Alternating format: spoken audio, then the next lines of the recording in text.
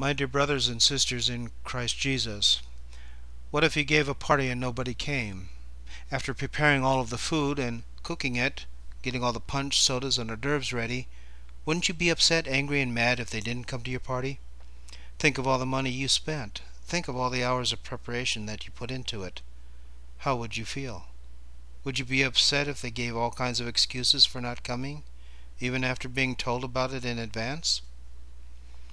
Well, our gospel reading for today is a parable that Jesus gave.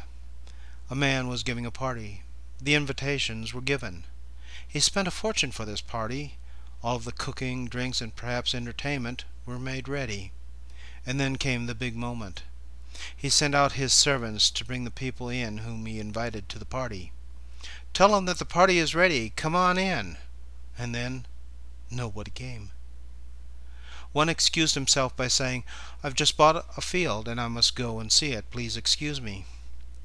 Now the excuse may seem lame, as most people would not buy land sight unseen.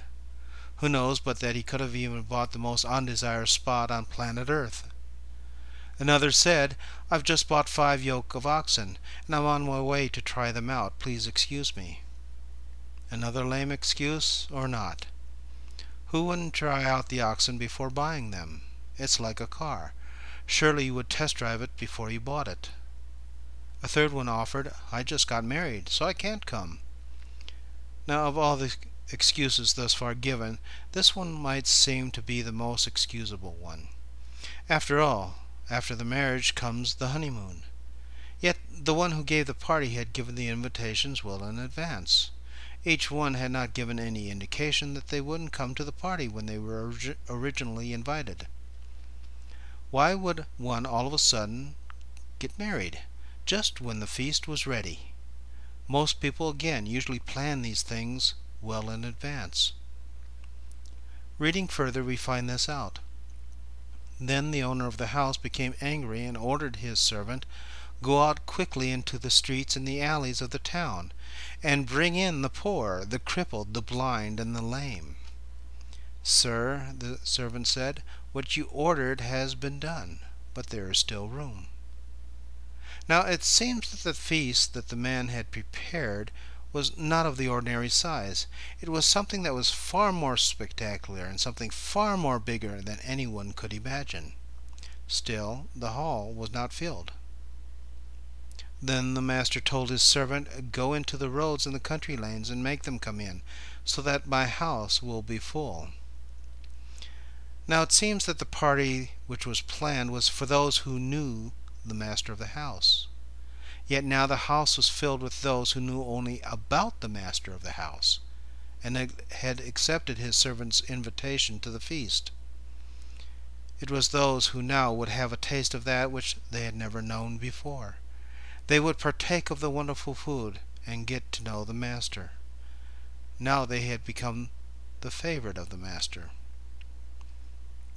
To those who were formally invited, the master said, "I tell you, not one of those men who are invited will get a taste of my banquet." One theologian put the meaning of this parable into these words: "The master is Christ, who invites the house of Israel to his feast. Yet they rejected his invitation. So he then invited the second time the Gentiles to his feast, and then sent out a third time for those who were on the fringes." Now, this is a plausible explanation of the parable. And while we may like to think purely in theological circles when dealing with the Scriptures, there may be a different kind of thinking when it comes to the application of this parable in our own daily living. It is one thing to look at things in a purely theological manner, and it's a different thing to look at things in order to apply them to us today. Christ our Lord took upon himself the form of man, to live as we do on this earth. He came to suffer and to die on the cross for our salvation. When man fell into sin, he inherited the condemnation unto death. In other words, because man sinned, he would die both physically and spiritually. Humankind deserved the pains of hell. And as we found out last week, according to the Scriptures, there is a literal heaven and there is a literal hell. We are saved by grace alone, not by anything that we can do. If God was reconciling the world to himself in Christ, as is stated in 2 Corinthians 5:19, and whom the same apostle declared in Colossians 1:27 that Christ is in you, the hope of glory, then why wouldn't one desire to go to the feast that our Lord provides us each Sunday or on his day? In context, let us consider the following passage from Hebrews 10, verses 23 and 24. Let us hold fast to the profession of our faith, not wavering, for he is faithful that promised. As we see in our gospel reading, those people who supposedly knew the Master intimately did not respond to the Master's invitation to his feast. They made up excuses, and there are many today who claim to be Christians and who claim to be intimate with Jesus Christ, but for who one reason or another don't want to attend the feast which our Lord has prepared for us. For that which is the divine service is just that, a feast. If we are holding fast in the faith of Jesus Christ, our desire will be to be with him on his day. Let us then as Christians not waver in our commitment to our Lord Jesus Christ. We do this when we go to learn what the Lord would want us to learn from his word in his house. Going further in Hebrews chapter 10, we find out in verse 25, not forsaking the assembling of ourselves together. It is where we can get our spiritual batteries recharged. It is where we can worship the Lord in spirit and in truth. It is where we are fed the Word of God and partake of his forgiveness in Holy Communion. It's a time to be intimate with our Lord and Savior in his house. For those who are truly his, desire to be in church on Sunday, which is the Lord's day, to receive his blessings in both word and sacrament. But so often the temptation comes to do things on Sunday. We give excuses as to why we can't go to church. I'll miss the big Super Bowl game. I have to prepare for company coming over. I can only sleep in on Sunday. I need to relax, and Sunday is my only day off. And sometimes when the time comes for us to go to church, this is also the time that Satan throws in some wrenches. Something happens at the time we get ready. The telephone rings, the children act up, or we forgot to get enough gas for the car. A myriad of things can pop up. For those who do make it to church, they are the ones who are rewarded spiritually and will be fed. For there we learn of the Lord in his word. Wonderful words of life, the word which can direct our lives in a world of uncertainty, in a world where there seems to be no absolute truth that one can turn to. The Word is what we can rely on. It is one that we can apply to our lives each and every day. It is the Word that we can fully trust when the world around us is turning upside down. As the psalmist writes in Psalm 91:2, I will say of the Lord, he is my refuge and my fortress, my God, in him will I trust. It is in the divine service that we can draw near in an intimate way to the Lord, with those of like mind who desire the same things. We are encouraged by our brothers and sisters in Christ Jesus to live for our Lord and to serve him. We are reminded to confess our sins before the Lord each day, and that as we do, we hear the words of absolution. We are assured of the forgiveness of our sins if we confess and repent of them. We learn to thank him for his blessings and for his mercy upon us.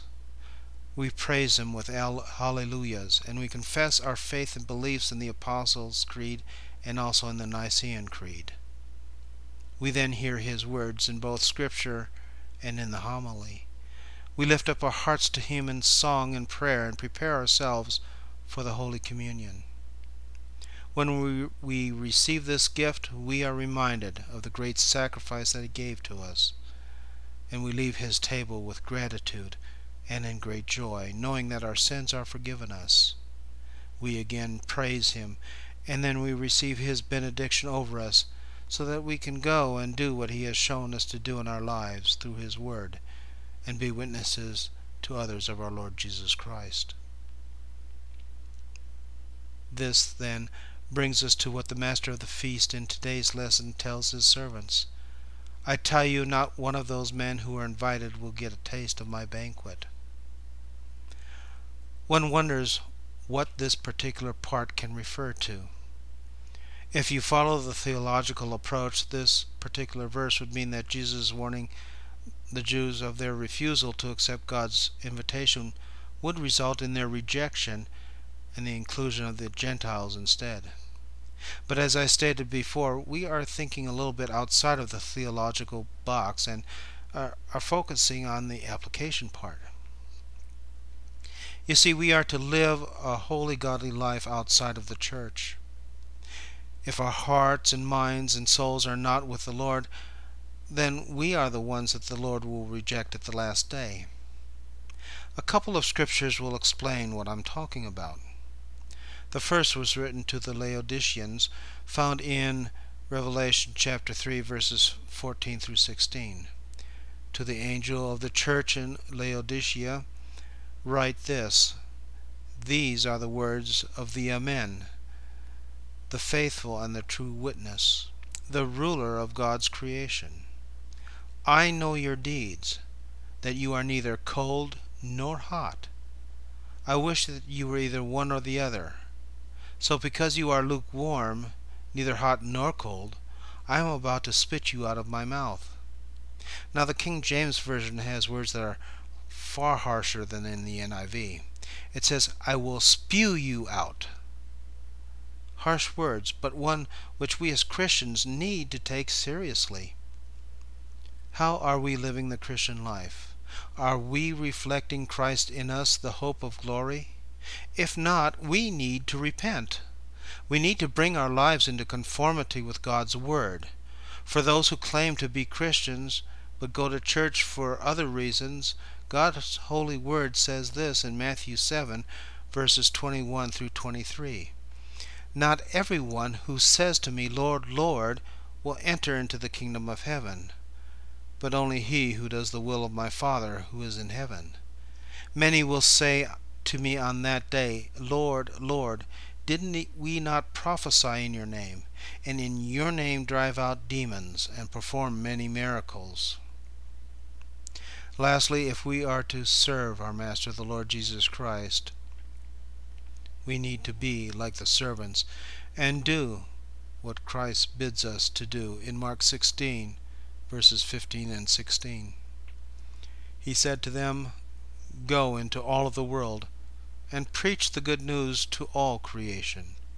Whoever believes and is baptized will be saved, but whoever does not believe will be condemned. We are to be witnesses of the salvation that the Lord God, in His mercy and grace, gave to us. We are to share the wonderful gospel of Jesus Christ to a spiritually dying world, so that they can, like we, have the opportunity to come in faith to the Lord Jesus Christ and receive forgiveness for their sins and be saved from sin, death, and hell. We go to church because we are committed to the Savior who in love for us paid for our salvation. We go to church because we want to serve Him. We go to church because our hearts are refreshed by Him when we partake in spirit and in truth. Our hearts are filled with joy when we partake of the sacrament because of the forgiveness that He provides. In the divine service, our lips speak with thanksgiving and adoration to the One for the wondrous things that He has and will do for us. In the divine services, our desire to live for Him should grow, and our desire to speak about Him and to others should abound. May the Lord Jesus Christ grant this to us all.